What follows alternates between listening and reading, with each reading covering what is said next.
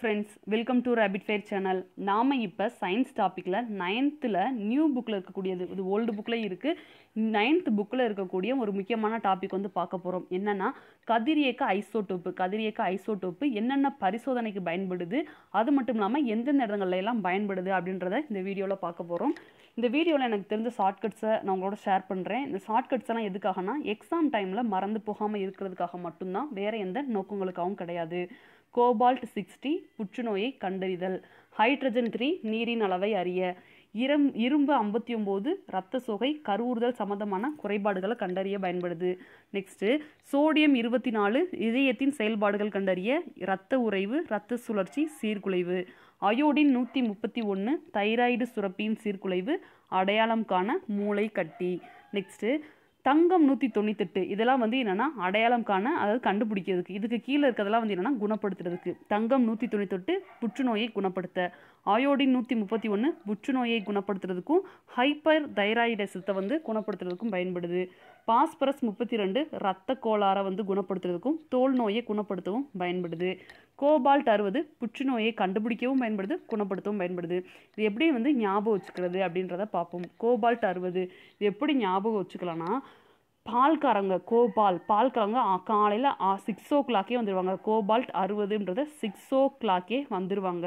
இந்த பாலை வாங்கி புற்றுன்றத பாம்பு புத்துக்கு ஊற்றுவாங்க அப்படின்னு நம்ம ஞாபகம் வச்சுக்கணும். 6 மணிக்கு பால் வந்துடும், அதை வாங்கிட்டு போய் முதல் வேலையாக பாம்பு புற்றுக்கு ஊற்றுவாங்க.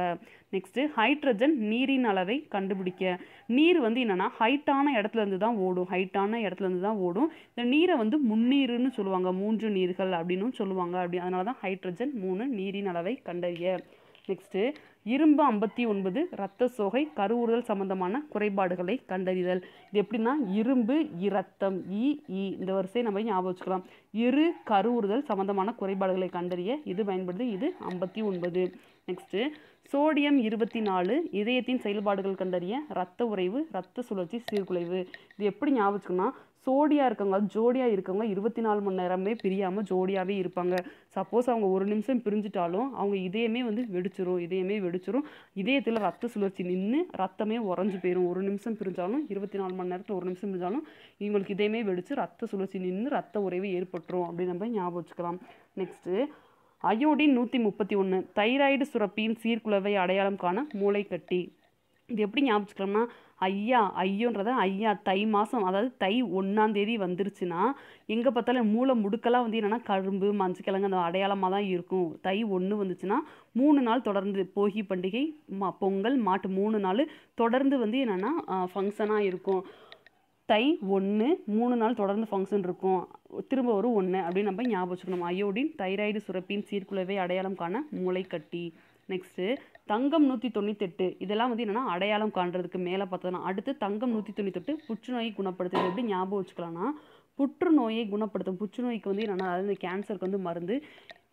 சயின்ஸில் 200க்கு 198 மார்க் வாங்குறவங்க அந்த எந்த தங்கம் வாங்குதோ, எந்த பிள்ளை தங்கமான பிள்ளை வாங்குதோ அதுதான் கண்டுபிடிக்கும், புற்றுநோயை குணப்படுத்தும் அப்படின்ற மாதிரி ஞாபகம் வச்சுக்கலாம்.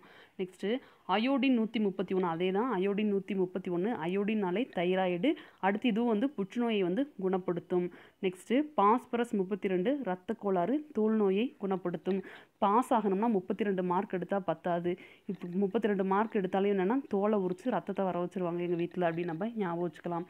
நெக்ஸ்ட்டு திரும்ப கோபால்ட் 60 புற்றுநோயை கண்டுபிடிக்கிறதுக்கும் குணப்படுத்தவும் பயன்படுது.